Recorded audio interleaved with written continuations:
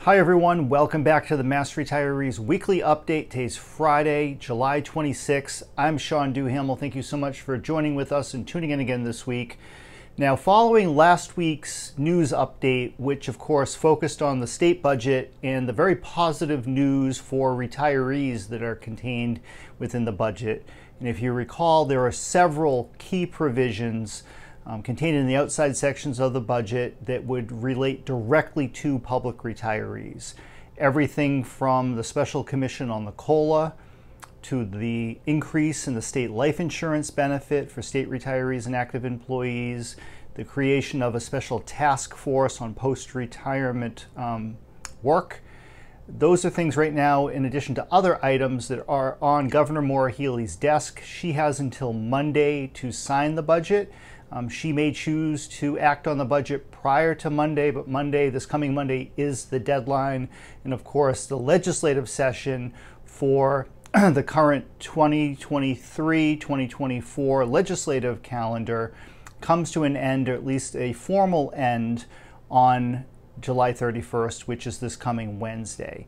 Now, following last week's message, we heard from a number of members who had questions and concerns, and there was some confusion around the impact of those measures that are contained in the budget on municipal retirees as well as retired teachers in some circumstances. And I want to apologize up front for any confusion that the message may have left you with. If there's any kind of ambiguity in terms of how these different proposals would impact you as a municipal retiree versus someone who's retired from the state or a retired teacher. And I also want to indicate, or at least thank, those of you who took the time to reach out to ask these questions, in some cases to complain that you felt like you were being left out. And the reason why I want to thank you is that unless we hear from our members, we don't necessarily know just how these messages are being received.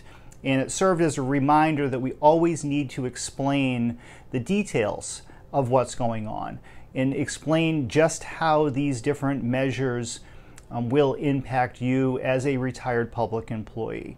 Now, before I get into the details, let me say first and foremost that every single one of you is of equal importance to this association. Whether you are a retired teacher, retired state employee, retired municipal worker, retired from one of the authorities, under Mass Retirees, all of our members are of equal importance. Everybody is treated the same. It makes no difference where you're retired from, what your former position may or may not have been. And as Ralph White always used to point out, and Ralph, this was very important to Ralph, it did not matter if someone was the former governor or a former highway department employee or the school custodian or the school superintendent or anything in between. Everybody under our association is the same, and he always pointed out that we don't use titles. Once you're retired, and as the saying goes, when you're out, you're out. And when you're out and you're part of Mass Retirees, all retirees are in this together, and you're all of equal importance in terms of our advocacy, our service, our approach. It doesn't really matter where you're from. So that being said, let me address some of the things in the budget and also address why there is some confusion as to what might apply to retirees who are retired from one entity versus another. Now, as you've heard us talk about, there are 104 different public retirement systems spread across Massachusetts. One of them is a state retirement system. Another one is the teachers' retirement system, where all public school teachers, with the exception of City of Boston teachers who are members of the Boston retirement system, and that provides further confusion, but all public school teachers for the most part are part of the Mass Teachers Retirement System. So those are the two retirement systems that are run by and paid for by the Commonwealth of Massachusetts directly, and the funding for those systems comes through the state budget. And benefits that are established, particularly the COLA base, and I'll get into a little bit deeper into that in a moment, are established by the state for those two systems. But at the same time, we have 102 local retirement systems spread throughout the Commonwealth. Now, we have one retirement law in Massachusetts that applies to all public retirees, and that's Chapter 32. That's essentially the Bible when it comes to public retirement here in Massachusetts. And to some degree, under Chapter 32, there are uniform benefits. For instance, retirement age, how the retirement benefits are calculated. That is all determined by state law, by the statute. But individual salary levels for active employees, of course, are set by local communities, as they should be. There is no one-size-fits-all. The same applies to something like the COLA base. Now, up until from 1981 through 1997, the state itself established, paid for, administered COLA benefits for all public retirees. That came about right after Proposition 2.5 was passed. That responsibility was returned to the cities and towns back in 1997 through the COLA Reform Act that our association was directly involved in. It had gotten to the point where the state could no longer afford to foot the bill for local communities, and local retirement systems had become much better funded, so the time was right to return that responsibility.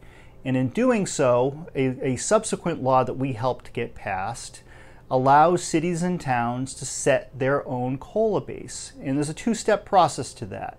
One being the support and the vote of the 5-member local retirement system. But in conjunction with action of the retirement system, the local municipal government, the local legislative body as it's referred to, also must vote to increase the COLA base. And the starting point back in 1997 and 1998 when these local laws were adopted, and we crisscrossed the state back then, and I was a young member of our team, and Ralph White and Bill Reary and Bill Hill and other folks that were working with us at that time spent the better part of a year or so crisscrossing Massachusetts, making sure that every local community adopted what was known as Chapter 17, the COLA Reform Law. And we successfully got it adopted across all 102 systems. And for the most part, that law has now been very successful over the past quarter of a century. Not universally successful. We still have some systems that have lagged behind.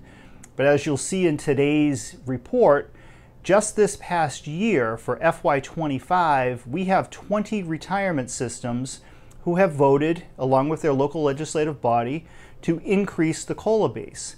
And these systems, the vast majority of systems across Massachusetts, have done a very good job of periodically increasing the COLA base and sharing the investment success, the success of the investment returns, that the money belongs to retirees. It's your money.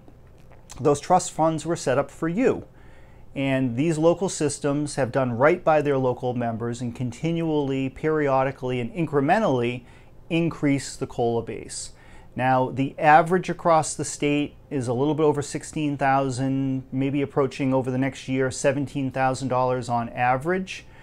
Now, during that same period of time, unfortunately, the COLA base for state retirees and retired teachers under the Mass Teachers Retirement System has continued to lag behind, and we have been now stuck at the state and teacher level with a COLA base of just $13,000 for the past 12 years.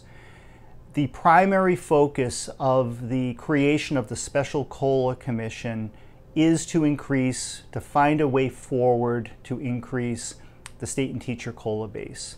However, at the same time, the Special Commission is also charged with the creation of what we call either an enhanced or a senior COLA. The enhanced or senior COLA is focused on long-term retirees, so in other words, someone who's been retired for 15 or more years, to create an additional COLA benefit to help those retirees catch up or better contend with the forces of inflation, which in today's day and age is more important than any time in the last 40 years. Further, the COLA Commission will likely come up with some recommendations on how pension funding schedules might be able to be modified or changed in some way to either adopt a better COLA benefit or make other changes going forward that might make for a more stable, more sustainable funding schedule going forward into the future.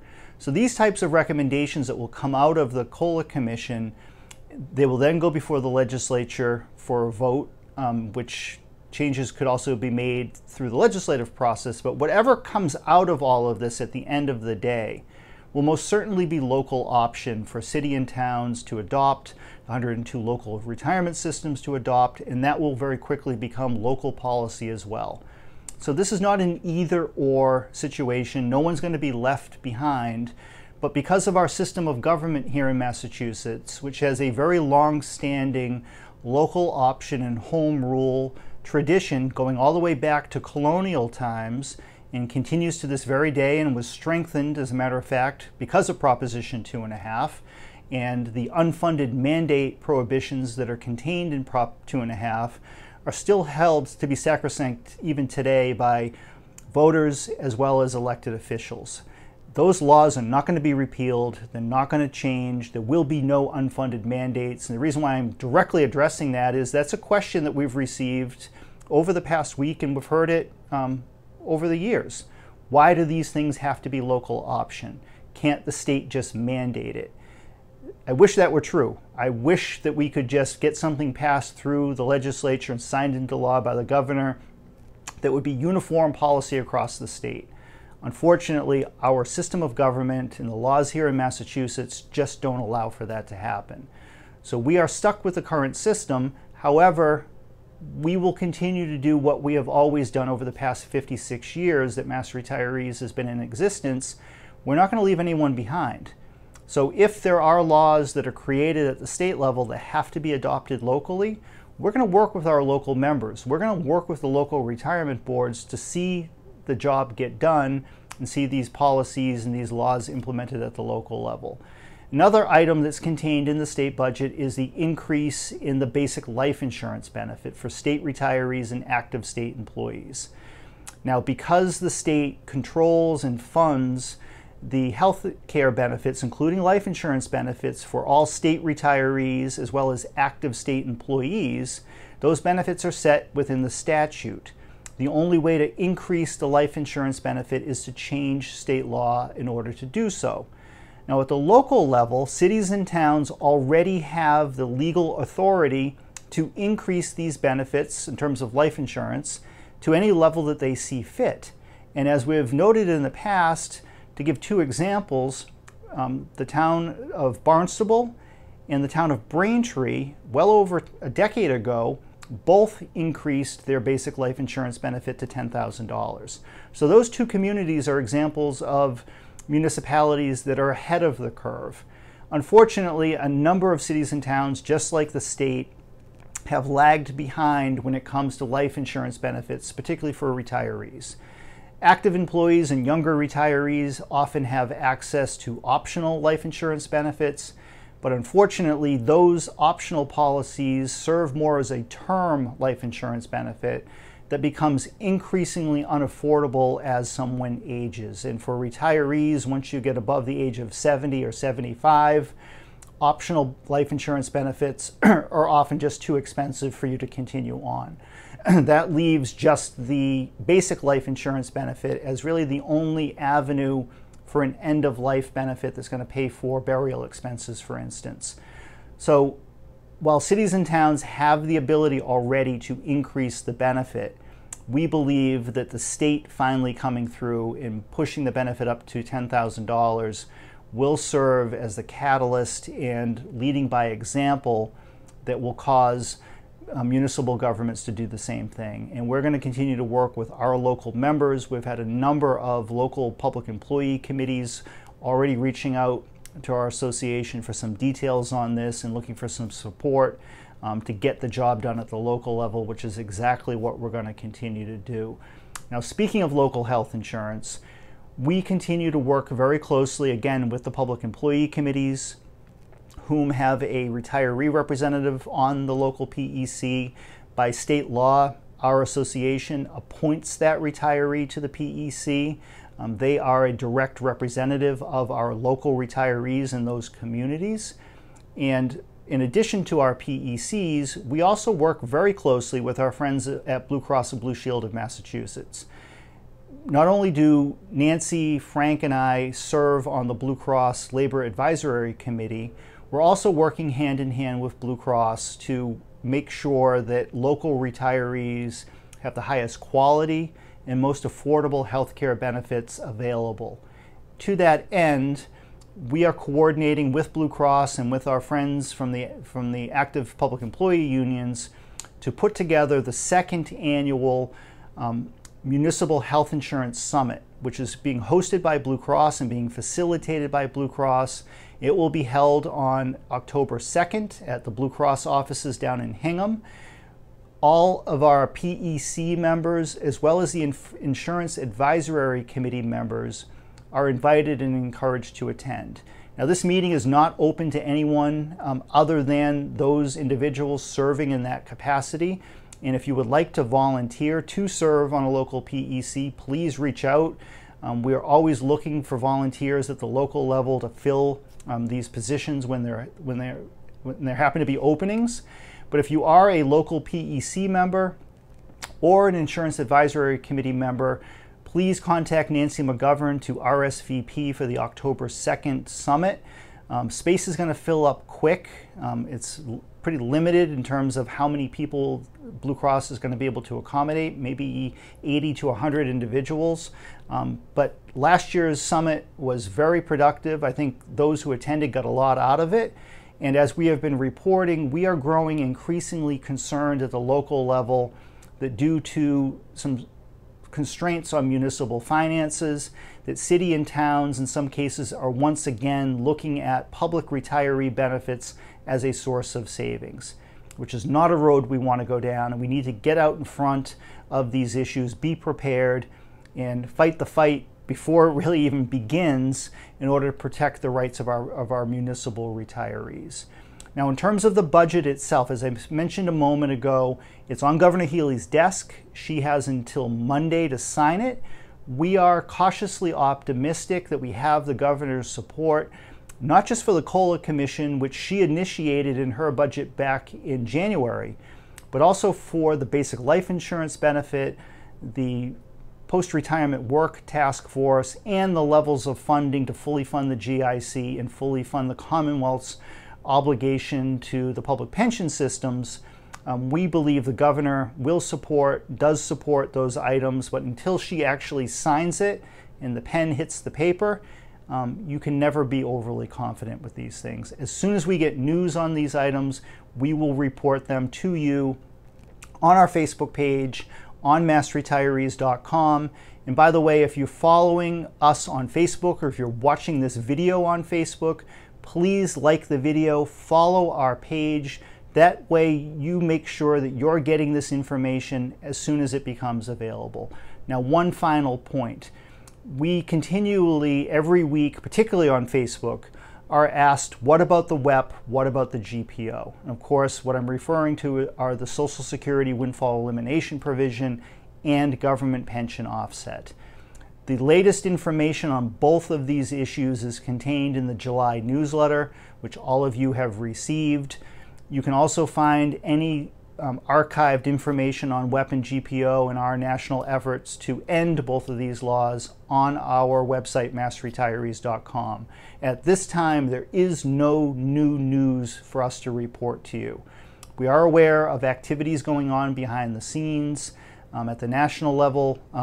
In Congress, there continues to be work on these issues from both sides of the aisle, but there is nothing tangible for us to report. There are no scheduled upcoming hearings beyond what has already taken place during the current congressional session. As soon as there is information on this issue or any other issue directly impacting our members, you will be amongst the first to know. We will get that news out to you right away. But with that, let me sign off for this week. Thank you again for tuning in. Thank you again to those members who took the time to reach out to myself and to Frank Valeri and the rest of our staff following last week's email news report with your questions. Really appreciate it. We like hearing from members, so if anytime you have a problem, you have a question, you have a complaint, reach out. We want to hear from you. But in the meantime, I hope you're enjoying the summer. Hope you enjoy this coming weekend. It's supposed to be beautiful again here in Massachusetts. And I hope it's going to be beautiful as well wherever you happen to be. Take care, everybody. Bye-bye.